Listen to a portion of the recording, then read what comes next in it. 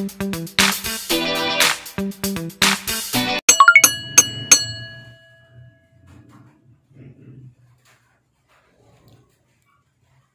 you for calling Reviewer TV. This is Jeff. I can help.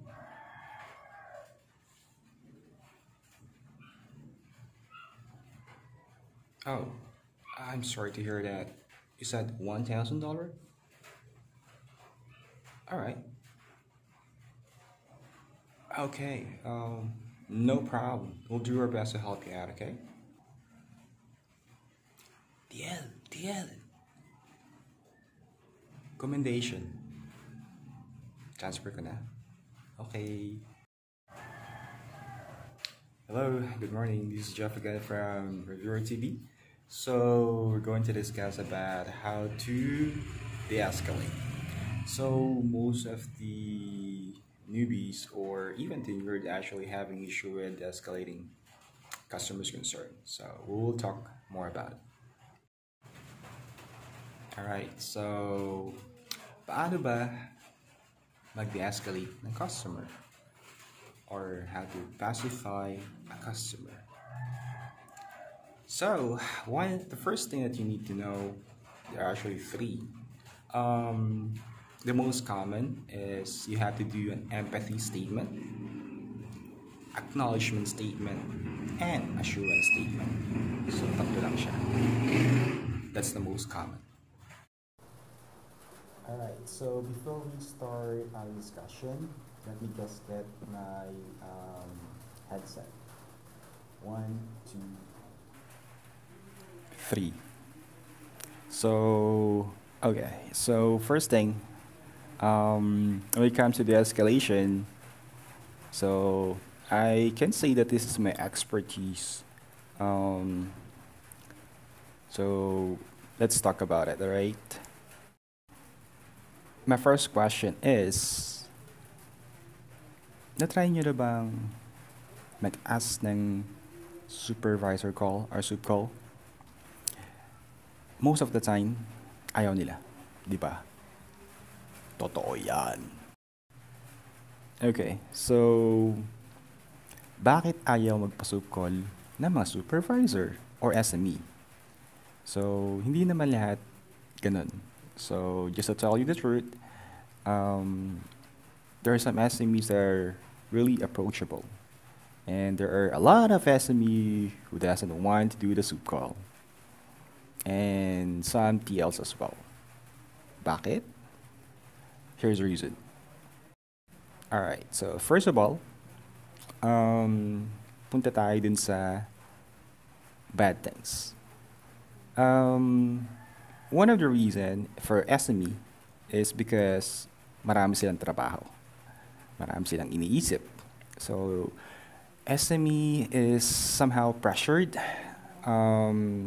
sa dami ng hinahandle nilang tao. Usually sa isang nesting, mababa na yung 20 na katao. So, if there's only one SME, so most probably ngarag na ngarag siya. So, and kung puro soup call ang nangyayari, so most probably mainit na ulo niya.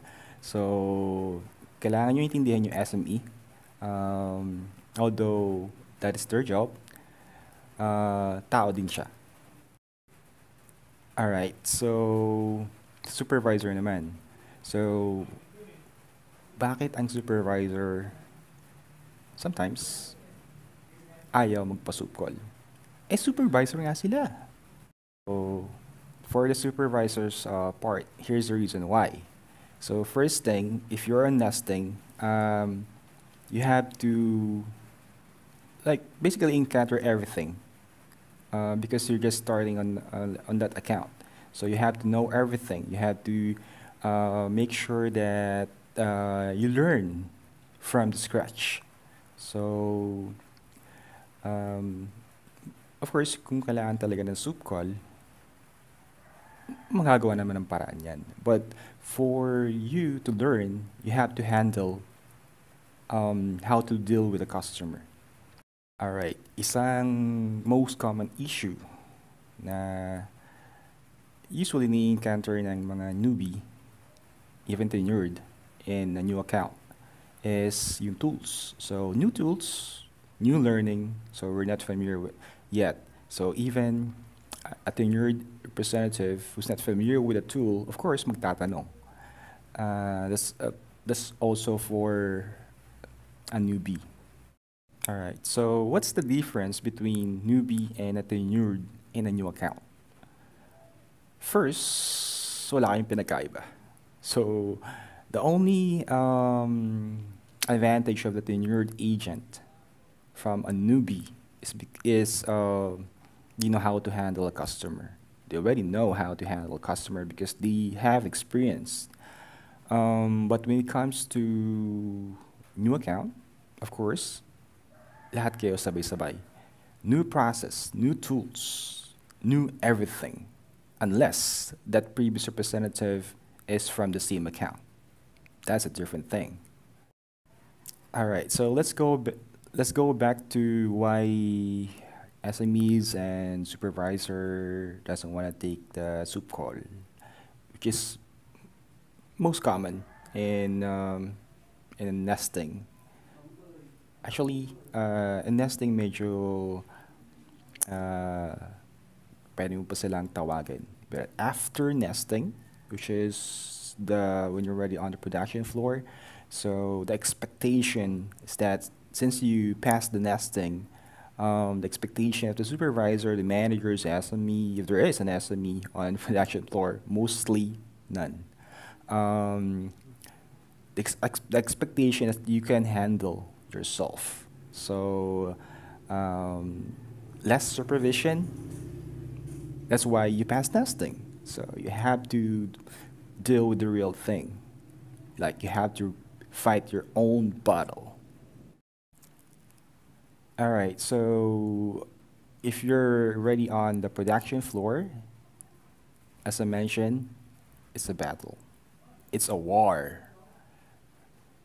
It's yeah. We treat production floor as a battle because we're battling for our stats, not only our stats as an agent, but the stats of our team leader. Of course, the stats of the team leader. That will be the stats of the manager, and the manager and the site.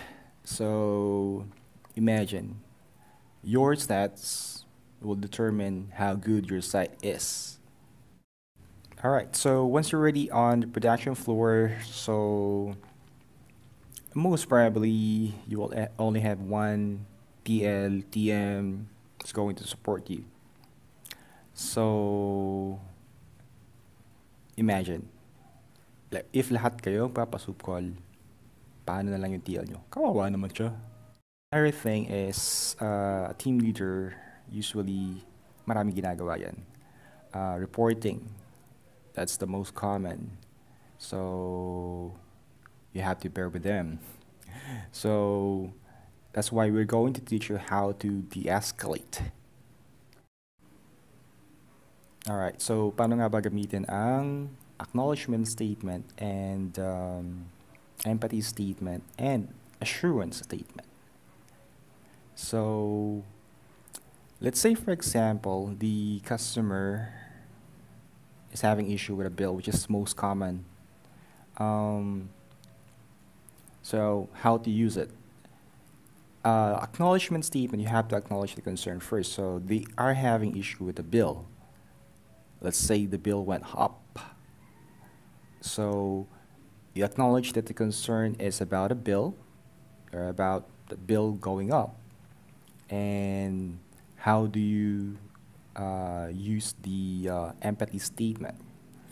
By the way, for the empathy statement, you can relate to your customer, like putting yourself in their shoes.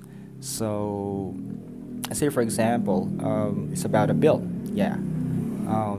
As a customer, I mean, as a representative, you are also a customer in well, the different services, of course. So you can say something like, I'm a customer too, and I do understand the frustration when it comes to bill going up, but you have to follow up with an assurance statement.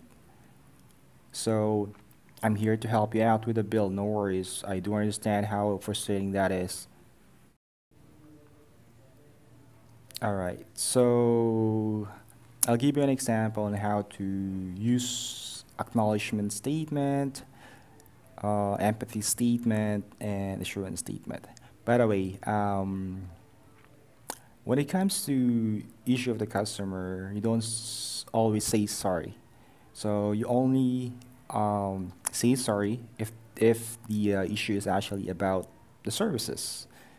If it is not related to the services, you don't have to say sorry. You can just simply use yeah, acknowledgement statement. But let me give you an example. All right. All right. So first thing, not all customers are the same. So especially nowadays that we have a customer called Marites. Um, I'm not that familiar with Marites because I'm not updated. Anyway, um, when it comes to the escalating customer, all you have to do is to really know their concern. So you have to know what's the root cause of their concern, and if they are repeat callers or that's the first time that they call about that issue. So knowing that, let's say for example, they have called in a couple of times already, so you will be able to know their issue, their previous issues with the checking your notation, of course. So, but the thing is, karamihan ng mga representative, you will just do short notes or notation sa account. So that's the problem. That's one thing that we should prevent to happen. Um, that's one thing that we need to improve. So we have to put a clear notation on the account in order for us to help each other. Especially kawawa yung other representative na makaka-receive ng call, especially kung galit na galit na si customer. All right. So after, let's say for example, you were able to check the notation of the customer with their previous transaction or previous call. So you'll be able to determine what will be the resolution. So if there's no resolution, you have to assure the customer that you will do something. You will work with your team.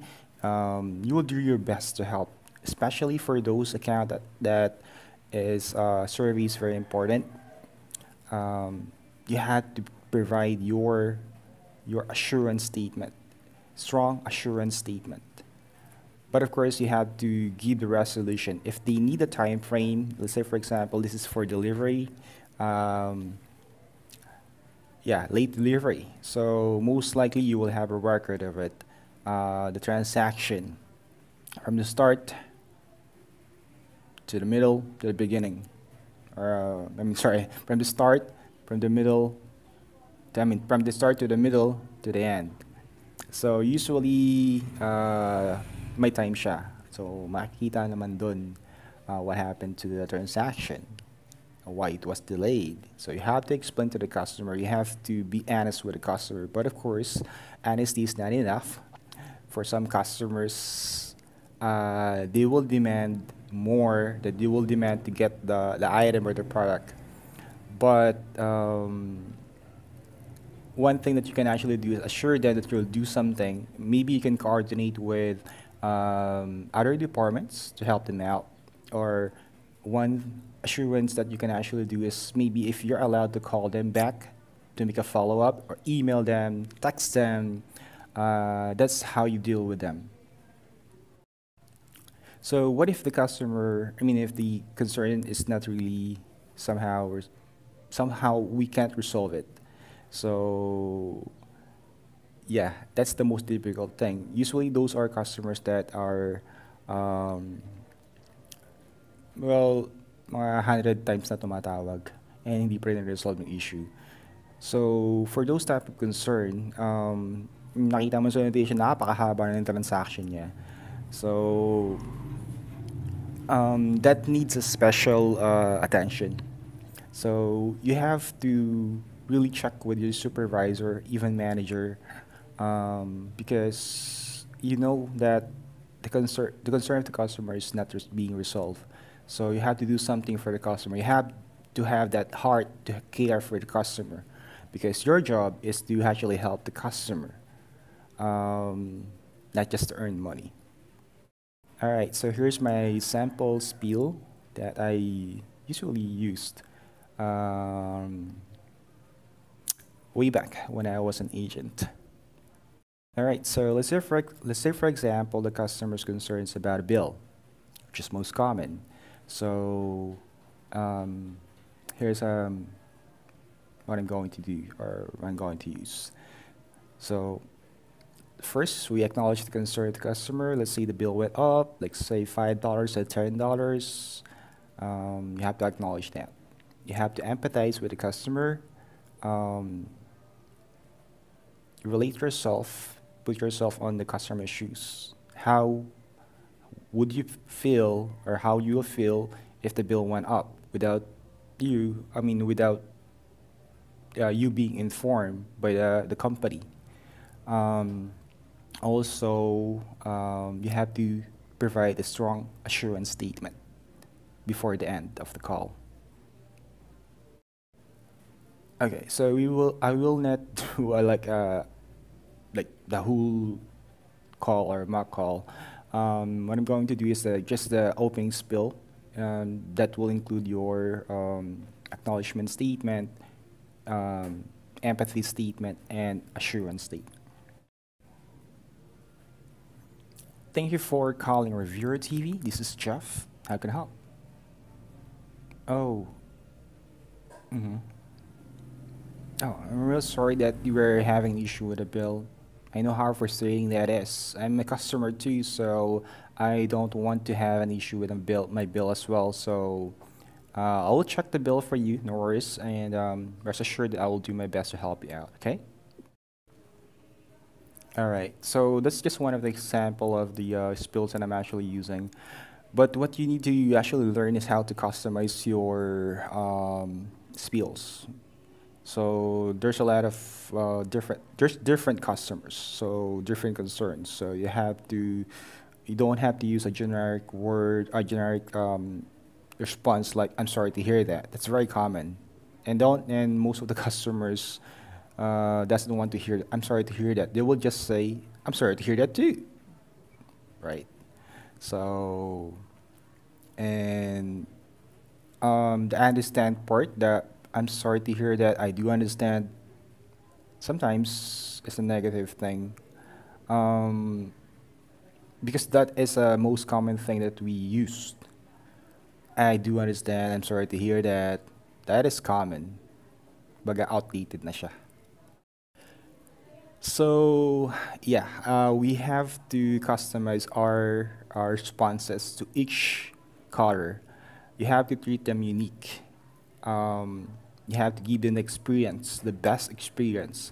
Whatever account you're handling right now, could be a telco account, it can be delivery, um, whatever. So you have to focus on their issue, and then of course make sure that you do know how to resolve their issue. Just follow the process. Of course, you have tools, maximize your tools. Um, if you'll be asking for a supervisor, you have to de-escalate them first. Once, twice, three times, or third time, if you can. Um, for some account, a supervisor will not be available. Will really not be available. Trust me. Um, most of the time, uh, they're doing a lot of tests, emails, reporting, and most of the time nasa meeting sila.